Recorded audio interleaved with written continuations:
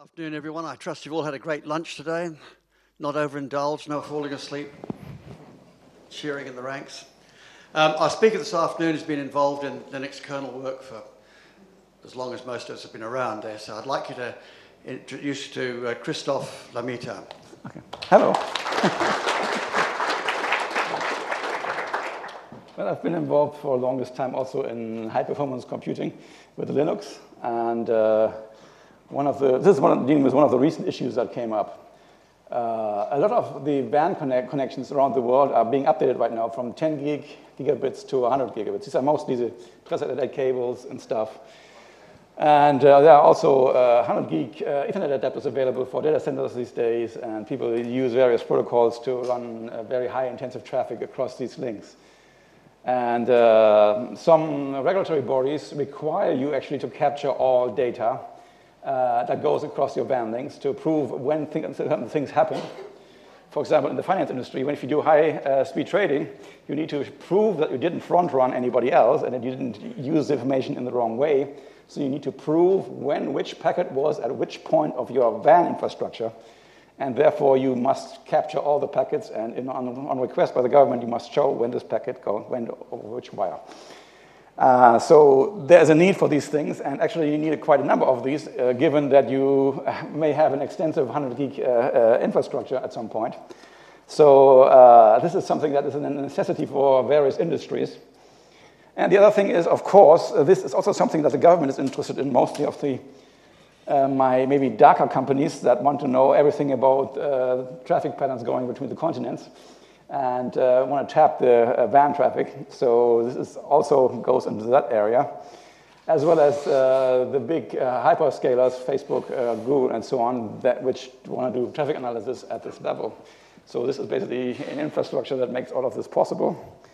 And I've tried to figure out how to handle this and how to actually make this possible using Linux. So actually, you basically have two problems here. The first problem is there's data flowing across the wire now. The wire runs under the 100 gig. And the first thing is you need to get this stuff into memory somehow. This means you need to have some kind of a networking reception ability and then store it somewhere. And since you cannot keep all the data in memory, you need to write the data to the disk. And so if you want to have maybe you want to just create a small 1U pizza box, a small server that hopefully it does this because you want to replicate this. And you really want as many 100 gig ports as possible on this thing, right? So one is okay for starters, but you want an architecture where you can expand this, and maybe you need to have high capacity to disk, and you need a high capacity coming into memory. So we want a 1U box, and no complex setups, and no distributed file system. That is a certain problem. If you have a distributed file system, you end up with a rack full of servers and storage environments and all sorts of things, which leads you to a lot of maintenance overhead. What you want is a 1U appliance that captures the data, and at the end of the day, you can do some stats on it, and you can run processes on the box that in real time analyzes the incoming data patterns for certain suspicious activity. Maybe you're looking for people trying to break into your environment. And so we have restrictions here on the size of the box. So how do we do this? So if we want to receive 100 gigabits Ethernet traffic, we have to first realize how much is this actually? This is 12.5 gigabytes per second. So at an average packet size, maybe 200 to 300 bytes on the internet, we're looking at about 50 million packets per second. So this is, I've talked a couple of years about 100 gigabit Ethernet here. And this is something that is way beyond the capabilities of our current hardware or network stack in Linux. So what kind of approaches are there? Most people only know about one network stack in Linux, which is called the TCP/IP or the IP stack. And we've had a lot of disagreements with the founders of the maintainers of the IP stack since 2003, because they would not allow full offload into the IP stack. So another subsystem has been developing on the side that also does networking, which is called the RDMA subsystem. It was designed to do direct DMA transfer between two different machines via a high-speed interconnect. But it also has the ability to receive regular packets and send regular packets, and it can, for example, receive a stream of Ethernet packets. So with that, you can basically, it allows you to put an RX and TX ring for a NIC in user-to-user space. So this means that all the OS overhead of taking packets off the hardware and putting it onto the hardware is gone. With that, you can do 50 million packets per second. But the problem is you would have to allocate descriptors and free the descriptors for 50 million times per second. That certainly overloads the OS as well. So that doesn't work. Then one of the vendors, Mellanox, created something called RX bulking. This means you, instead of one descriptor per packet, you give one descriptor and then say, okay, this descriptor has maybe 10 megabytes of data, and then the RDMA subsystem will just stream the stuff in there, one packet after another, without any acknowledgement. With that, you can reduce the number of packets per second in a significant degree, because these are all batched in maybe 2 meg units or something like that. And so if you, let's say, use a block size of 2 meg, a huge page here, you can need only 6,000 descriptors per second. That is easily handled by the memory subsystem of Linux. And with that, you would be able at least to get the stuff into memory. That is doable with something, an extension of the RDMA system called direct verbs, for example.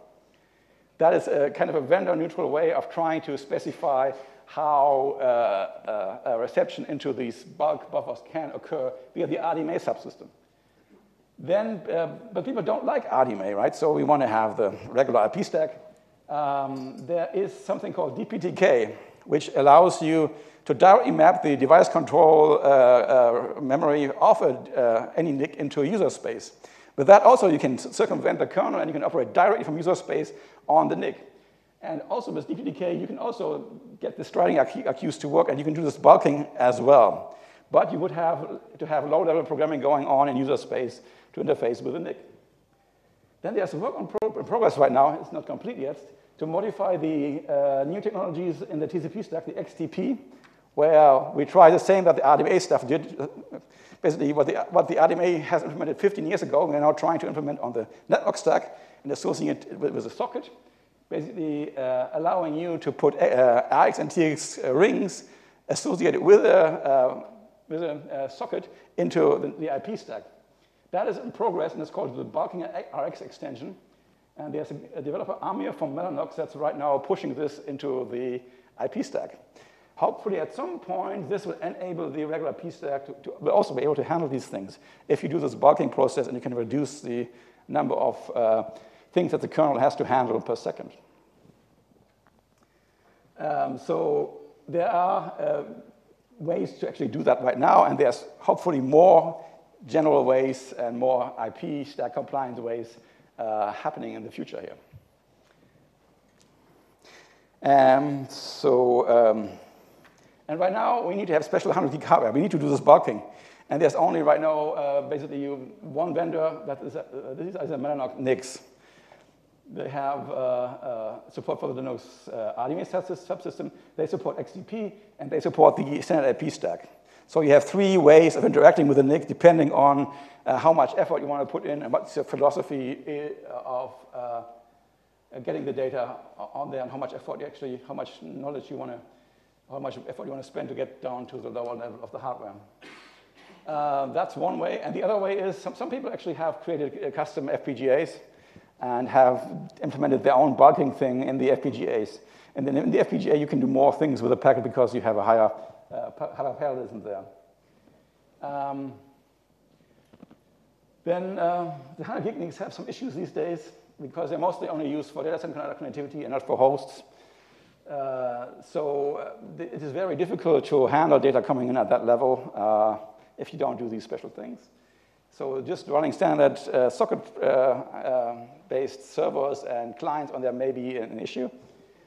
There are proprietary extensions in the 100 gig NICs for flow control. This means that the NIC is able to segment the 100 gig data flow stream by, let's say, by port number to different CPUs. This way, the kernel doesn't have to receive the packet and classify it and shift it to each CPU, but the hardware can do this and shift it directly to the buffers on each CPU. With that, you can increase the bandwidth by offloading some of the key processing from the operating system. But right now, we have various small vendors that are trying to do that, and also now Broadcom is trying to do some extensions on there. But right now, the only functional way that I found was using the Mellanox adapters. And the project that I've done was with the Mellanox Connected 6 adapter. Then the next thing is, okay, you have the data in memory. So how do you get this onto the disk? We need to provide 12.5 gigabytes per second for each 100 gig NIC that we have in the system. And again, we don't want a distributed file system. You want to stay within one new pizza box. So how do we do this? And luckily, I got a test system from Intel called the Intel Ruler, which had 32 SSDs in there, with each was about 2 to 4 gigabytes per second write speed. And it's all fit into one new system. So that's amazing. But there were page cache performance issues. So the simplest thing to do is just write it, right? Use regular I/O. What happens? You can only get 2 to 3 gigabytes per second onto the disk because all CPUs are busy just trying to deal with this traffic. Because the Linux page cache requires a 4K page size to operate on. And so the system needs to operate on these 4K pages. And you're having 12.5 gigabytes per second. You're looking at about 3 to 4 million of these 4K things that the kernel has to touch multiple times in 1 second, which is a bit of an issue. This gets us into workarounds again. There's just direct I/O or huge pages that require application modifications. But these two things didn't work because I need to have the data in the page cache because we want to, in real time, look at this data from other processes that will share the data via the page cache, right? You can't do that with direct I/O. With direct I/O, you can only have one process write it to disk, and the others don't see it until they read it from the disk again. And given that we are already busy with writing 12.5 at least gigabytes per second, we don't want to increase the I/O load on the system even more.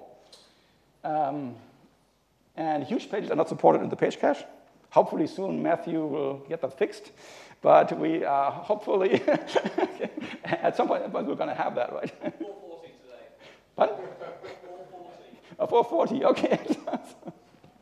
Okay, so the question was, how do we do this without any patches and stuff like that? So I did it with regular Red Hat 7.5. And I just try to restrict myself to not hacking around, but just configuration of the kernel. So the question is how to scale regular I/O when running on Intel processors. This is a particular issue for Intel processors because of the 4K page size. If you have PowerPC, you have 64K pages. If you have ARM, you have 64K page size. You don't have a problem there. This works great, straight out of the box. The only problem is with Intel, with the gazillions of these pages that are around. So, we need to deal with this. So how do we do this? I'm usually more memory management guy rather than an I/O guy. So the idea is, okay, you have a load here of calculations going on, basically managing all these 4K descriptors. So you want to spread the load efficiently between all the cores, and you want to minimize the locking between the cores. How do you do this? So, so we need to basically optimize the computational thing here. It's like an MPI job. You distribute the load properly. And so, yeah, this is again, another description of the problems with x86. But I don't know how much time do we have. No. So then there's these other options with direct I/O and the problem of sharing this stuff. And yeah, the huge pages are tied to direct I/O. As long as the page cache doesn't support the huge pages, you can only use them for direct I/O, and then you have to put them to disk in order to read them back from other processes in order to make them useful. And then we get to the hardware that I got from Intel. This was this one new box. It has 32 SSDs in the front. It was a prototype that I got my hands on.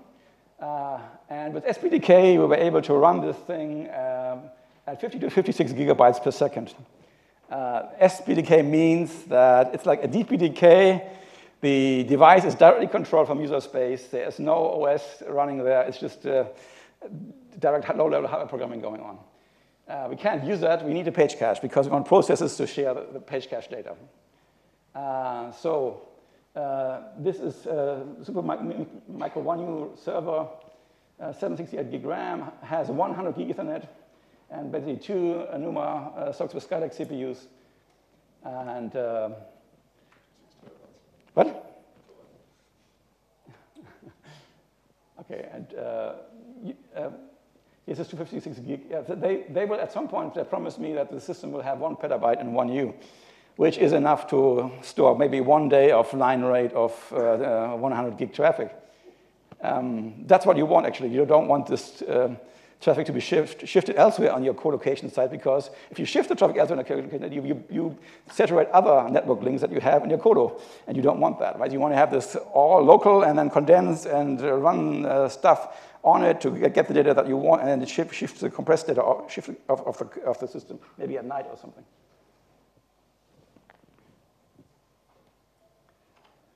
So this is the basic storage architecture of the system. It's a bit simplified. We have 2 Skylake processors with a UPI interconnect, and we have PCIe connections going from each processor down to 16 of these devices.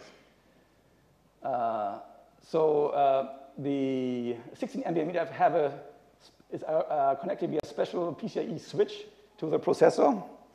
And that seems to be the golden source here on the system. And the claim is that this will cause you to allow redundancy and fallback and all the other things between the various drives. I ignored most of that. I just wanted to use a local PCIe connectivity to the NVMe drives. So what is really happening here also is for backup purposes, the PCIe stuff is cross-connected back and forth. So in order to kind of make this processor agnostic and avoid the NUMA effects. But that causes you to kind of mix the locality issues, and I didn't want to do that, so I didn't use this at all. So I ran a couple of test scenarios.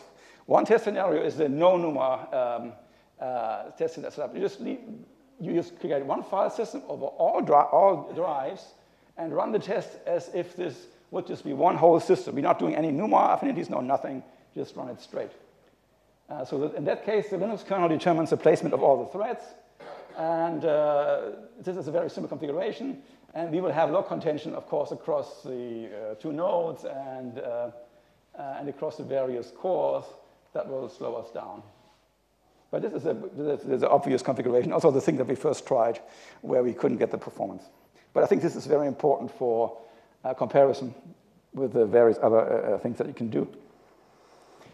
Then the next setup is we try to treat each processor as its own separate thing and run it in parallel. So we're creating 2 file systems on the local PCIe NVMe devices, and each processor interacts only from its threads with its own NVMe drives. So in that case, we will have to bind all the threads for each NUMA node to stay in the proper place, and we have to figure out the localities of the various devices and make sure that they are properly arranged. So the Linux kernel is restricted now to scheduling only the threads within a socket. And so this is a very straightforward NUMA configuration that everybody has also known before. And this is very good for parallelization. It limits the locking contention between the 2 sockets. And then I read something in the Intel manuals about a sub-clustering NUMA setup. What you can actually do is, if you set a certain thing in the BIOS, the processor is divided into 2 halves. And suddenly you have 2 NUMA domains, and also the PCIe pins are divided. Some PCIe pins goes to 8 of those, and some goes to 8 of the other things. So you can have more locality even, you can separate that even further. I did that, also basically to increase the parallelism and also avoid the the inter-process communication and the locking between the various NUMA nodes. Also, if you do that, then suddenly the cache latencies become lower because the inter-processor is segmented according to the latencies of the various cores to its cache. And since you're only using half the distance to the cache, it gets lower. So this increases your overall performance. This is the most advanced parallelism configuration possible, I think, with this Intel system. So I switched this on, and the thing doesn't boot anymore. And so I had luckily, so this took me about 6 weeks of working with the BIOS engineers from Supermicro to fix this issue. Luckily, they were highly motivated to get this going. And so I had access to the lead engineer there and went through several BIOS iterations until it's all worked fine. Also, the reporting of the drives to its NUMA numbers was wrong because I never considered that, okay, you also can separate the PCIe pins, and they were just giving you the wrong results. And so you couldn't get full performance because you went to the wrong devices, right? So, this actually worked right finally. And then we did some tests on all these things using the FIO tool. Everybody uses FIO, right? So most of the interesting things here was the write speed. So we only do sequential writes here. That is the most relevant thing to do for packet capture. And we just did 4 gigabyte sequential writes. And if you want the tests and everything that was used, the scripts to set up the system and stuff, it's on gen2.org at that URL. So you can copy the scripts org and copy the setup for the tests if you want. Yeah, so if you segment the system, then you have, of course, issues now, right? So applications that are running on this thing must access the local disk and not the disks on the other NUMA nodes, which means whenever you want to do integration of the data, you have to go through some gyrations here. So that's an issue. The FIO tool supports binding threads and files to nodes, and these options were used. I was very surprised by that. Even the Supermicro engineers didn't know about this. I tried to get them to get this test, and they said it was not possible. And they had never heard of the sub-NUMA clustering. So I talked a lot with them, and I couldn't get them to do it, so I finally did it myself. Okay. So first thing is just to do some single thread performance. Run a single thread on all these configurations. And with directly, we get a super high number here, but we can't use this. This is basically the performance of a single thread. And we see with no NUMA, we get about 2 and a bit here. With regular 2 NUMA, we get a bit down, and SNT gets even lower. The problem now is we are reducing the number of PCIe lanes and the amount of cache that these processors have. So the individual cache, individual performance of individual threads goes down. So we must compensate that by having more parallelism, having more of these things. This is very important if you want to design an algorithm to make use of this. And the other issue is we first used ext4, and we had some issues there. It doesn't scale too high, and so throughput sinks rapidly. And in our environment, we used ext4 almost everywhere, and that's something we had most experience with. But that was not possible to do, so we had to switch all of this, these tests to XFS as a result of this.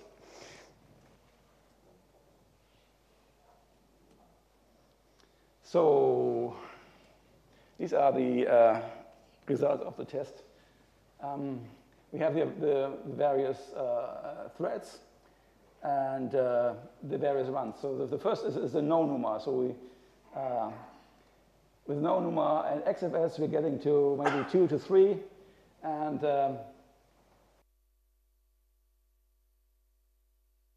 this becomes, the SNC runs go quite high to about, about 30 gigabytes per second. Here with the SNC. And these, the first SNC runs were all done after the system was running various tests for a long time. So memory was garbled. And my goal was to get more than 40 gigabytes per second, and I couldn't reach it. So what do you do? Okay, you need to have memory defragmented. What do you do? How do you do this? You reboot the system. So I booted the system, and suddenly I was able to get 47 gigabytes per second for a couple of runs, and then it went down again to 30. This shows you that there's a need for contiguous memory that is not there in the long run, and but you can basically get to 30 gigabytes per second pretty consistently with this. This means since you have 12.5 gigabytes for one NIC, you can at least run 2 or maybe 3 of the 100 gig NICs on one system and dump the data onto the disk if you wanted to. That means if you have enough PCIe pins, which at this point we were out of PCIe pins because the NIC required at least 16, and then the rest was running all the other stuff on Intel. But now we have, since then the AMD came out and has more pins. Maybe with AMD you can probably do this. And also you can cut down the pins to the drives because you can use PCIe 4. This is only using PCIe 3. So dealing with memory fragmentation, reboot is the obvious thing. After that, you have the maximum performance available because of the contiguity of the memory. There's another trick here. You can drop all the page cache, you can drop all the metadata caches with this echo operation.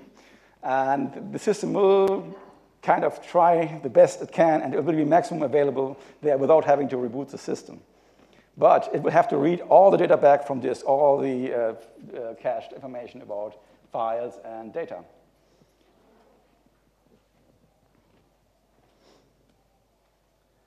So, and the conclusion here is that it is possible to get with the page cache to get extremely high performance, even with a page cache with all these promises, even with 4K. If you localize the path to data storage, you avoid cross-segment accesses, and you maybe reboot for ultimate performance. So it's not that you can't do this. It's just a matter of tuning the system in such a way that you do this, and then you have to live with certain restrictions. And if you don't want to go through all this, buy a system that doesn't have tiny page sizes. Right? But I think I tested PowerPC before, didn't have any issues there. But my management told me there's no chance that we're ever going to use PowerPC, given that we have to rewrite everything and stuff. And so this is how it is. Okay, that's my constant refrain that I've been preaching for over 10 years now. We need to have large contiguous segments of memory in order to get full performance. And I published the first thing about this in 2007, actually, a paper on why this is, and I've tried various things. Hopefully at some point we will have something. Conclusions, yeah, so basically I repeat myself here, and I only have 10 minutes left. So, so there's work in progress by a few of our developers here. We've been trying to push that forward. But I think this looks more like a long-range approach here. I think another 2 to 5 years will go along before we have anything, because we have to restructure basically the page cache and have a deal with multiple page sizes and deal with various other issues in various subsystems. So I'm not hopeful that this is going to be solved in the short run.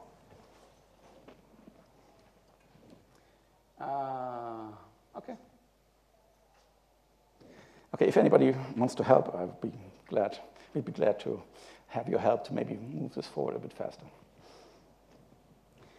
And if you have any questions, you can ask them now. So do you want? I've got a microphone here. Microphone. If you just put your hand up, I'll bring you the microphone. Thank you.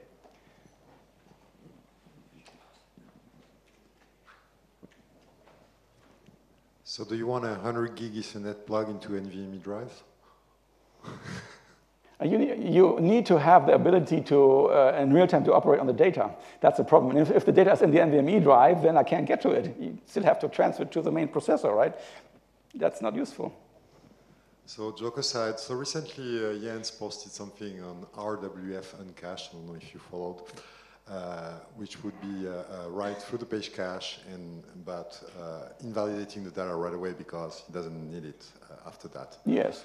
What about the reverse approach, which would be direct IOs, but you say RWF cache. So you do a direct IO, but also load the page cache, please. Yeah, okay. It's a cool idea, yes.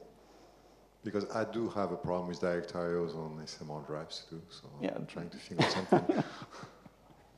Okay.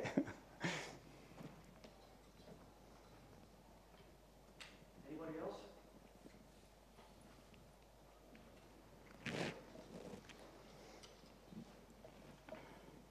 Just a comment about the last point, and the IP stack support for 100G.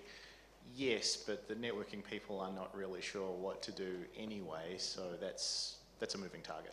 I know, we have the RDMA subsystem on the side and the SPDK and also and DPDK. So we are bypassing the IP thing manually. And the problem is, if 100 gig becomes more prevalent, then less and less users will use the IP stack. At some point, you need to do something. Well, except that people still need to use TCP, and the only mature TCP implementations are in kernels, so... Have you ever tried to use TCP on a 100 gig link? Yes. Okay, good. We had to basically write protocols, new protocols based on UDP because we couldn't use the full bandwidth. Not a single connection. No, well, of course, you need to do gazillions of connection, and then they all retry randomly and cause you not to be able to use the full bandwidth. This breaks down a bit.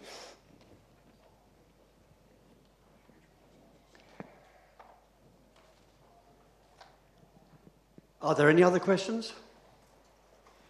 Christoph, thank you very, very much indeed. Thanks for coming.